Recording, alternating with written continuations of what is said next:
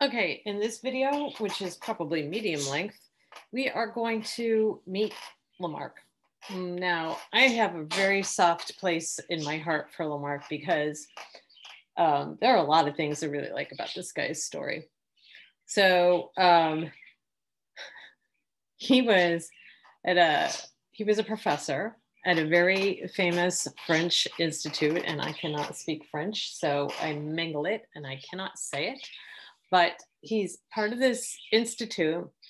And by the time he becomes chair, which he does, he is so excited about it that he says that he is the chair of invertebrates and earthworms.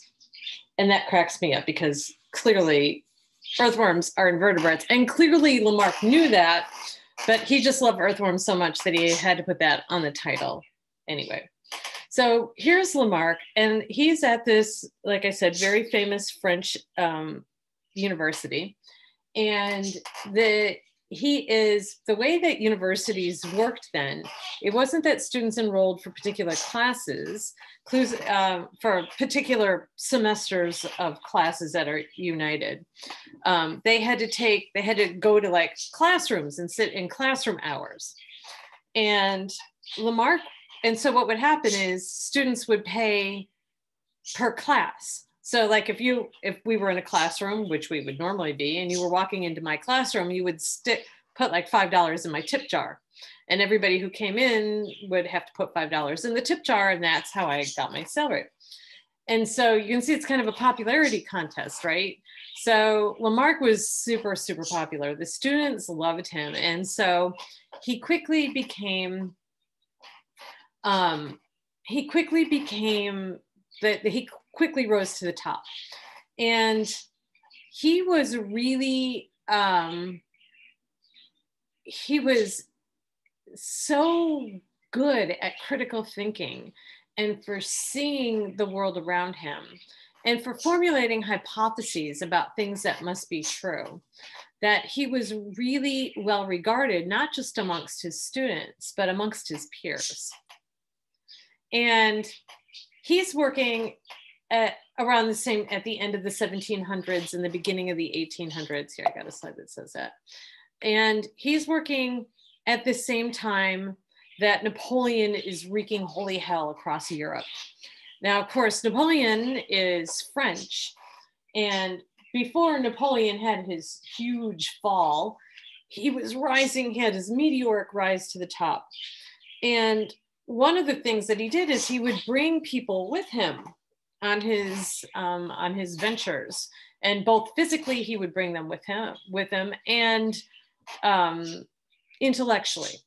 And so Napoleon liked to surround himself with the best people. And one of the people that he surrounded himself with was Lamarck. And so Lamarck was one of the first Europeans to see giraffes. And there's a whole story, it's kind of a sad story about Lamarck and giraffes. It's kind of a famous story. And I'll circle back to the giraffes, but let me go on about what this meant for Lamarck. So Lamarck got to go to Egypt and across the eastern side of Africa. And he got to be Napoleon's naturalist, Napoleon's biologist, which was great. And in fact, because of that, his rank in the university climbed even higher. But then what happened was Napoleon fell from grace. And when Napoleon fell from grace and got arrested and, the whole Malta Island thing, Lamarck fell too. And the university bureaucracy took away his position, and they let him teach, but he lost his chair. He became, because of his association with Napoleon, he became sort of a black sheep, and people weren't allowed to hang out with him. And way back when in the day, professors were given housing by their universities. Can you imagine that? That would be something. And they moved Lamarck into like the shittiest little cabin behind like where the greenskeepers left.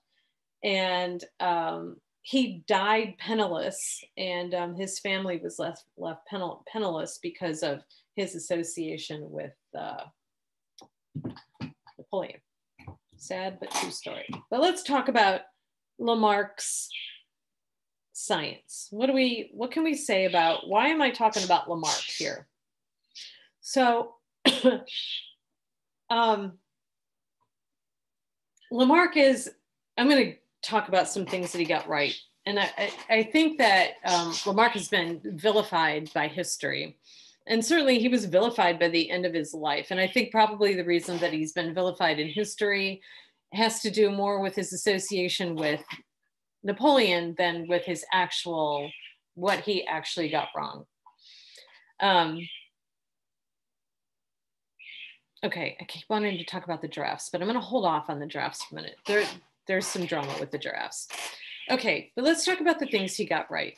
He is the guy who gave us these terms vertebrate and invertebrate. They didn't exist. He made them up. Things that have a backbone, things that don't have a backbone, because he's already thinking about like dichotomous keys. And he's thinking, and he's spending a lot of time looking at bugs and insects and small things that are close to the ground. So that's pretty cool. You know, we have vertebrate biology, invertebrate biology. We decide who gets protection as lab animals based on whether they're vertebrates or invertebrates. So Lamarck is the guy who's he's modernizing biology, which is funny that I should say that, because he's also the guy who popularized the term biology. Before Lamarck was teaching, nobody used the word. He did not invent this word. It was invented by monks. But he was an avid reader of all that old stuff. And so he ran across the word biology, which means the study of life. And he's like, that's what we do. And so his idea of biology is one of the first amongst Europeans to sort of move beyond natural history, which England gets stuck in the natural history, all things are made to praise God thing for another 100 years. But France and some of the other European countries are starting to move beyond that. And so Lamarck gives us this word biology that we're still using today. He understood that if species didn't use organs, they would lose them. So while Lamarck was a working scientist, somebody discovered cave fish. And cavefish are pretty stunning because they have eye sockets, but no eyeballs. They also live in dark caves. They don't need eyeballs. And so he's like, they don't need eyeballs, so they don't use eyeballs. And so they use he probably didn't say it like this, but what he would have meant to say would have been something along the lines of, the fish don't need that metabolic energy. If they invest their metabolic energy into growing eyeballs and maintaining eyeballs, they're wasting that metabolic energy because you don't need eyeballs. And so they should be using that energy for more armor, for growing faster, for producing more eggs, something like that. But he understood, and this is a pretty subtle approach to evolutionary biology. Usually we talk about adaptations, gaining adaptations. Well, he's talking about losing a specialization, which is part of natural selection. He's not wrong about this, and it's important. And he was also right about this. He proposed this idea that you could gain a trait or you could lose a trait. And once you had a new trait, like horns, or you lost a trait, bye-bye eyes, that your babies would either have the horns or would be lacking eyes. So he understood that a trait, once an individual had it, could be passed down, which is really critical. He just got one small thing wrong. We're going to circle back to that. But look at all of the things that he got right that we still use today, and explain to me why we think Lamarck is a dumbass. Okay. Maybe you're like, I never even heard of Lamarck before today. Well, I'll circle back to the thing. So he published this idea in 1801, And it was so heretical that the church made him unpublish it, retract it. And then he did, because he was a political animal, as most of us are. And he then republished it in 1809 because after 8 years of lecturing on this topic, he became convinced that he was right. And what is this topic?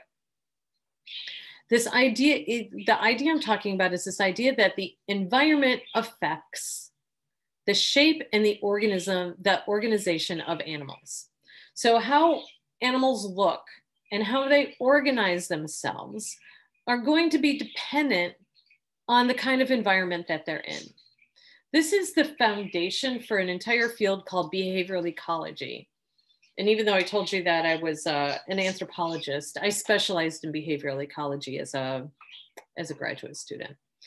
And so let's talk about how an environment might affect the shape of you. So true fact, do you guys know where gerbils are from? Anybody? Raise your hand. What? Nobody knows where gerbils are from?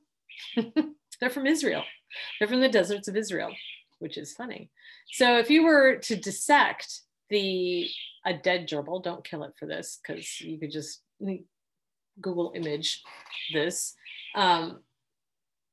If you look inside the nostrils of gerbils and other animals that live in the desert, instead of just having like tubes up to the back of your brain or the front of your brain, the nostrils of desert rodents are all convoluted and they're filled with all of these twisty, turny things. And the reason for that is because most of the time, most water loss isn't from sweating, it's from exhaling. All that water comes out, complete with coronavirus, which I don't think gerbils care about. So gerbils, to cope with living in the desert and water loss, they have these convoluted membranes in their nostrils so that they don't lose water. They can bring air in and out, but they don't lose water. Okay, that's an example of how an environment affects your shape. Desert rodent nostrils depend on whether or not you live in a desert. Okay, the same is going to be true for things like organization. If we look at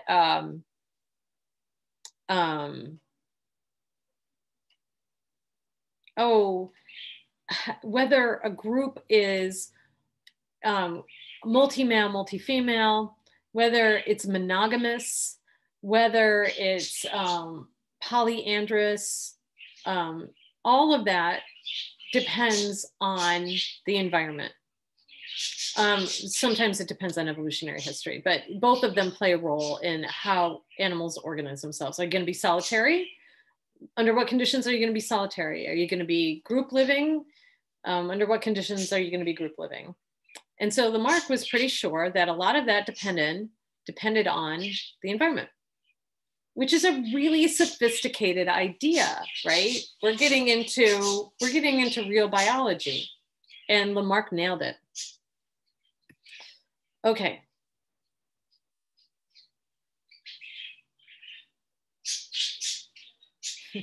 This is kind of funny. These are the things that he got wrong. And they're just so subtle. He thought that you would get a trait, that you could acquire a trait because you needed it. So, for example, and this might seem like a stupid idea, but it's not exactly a stupid idea. So, for example, when he first met giraffes, and people were like, okay, Lamarck, explain those necks to the giraffes. Look, I'm finally getting to the giraffes. Lamarck said, wow, look at those necks on those giraffes. Clearly they have those long necks so that they can reach the high trees.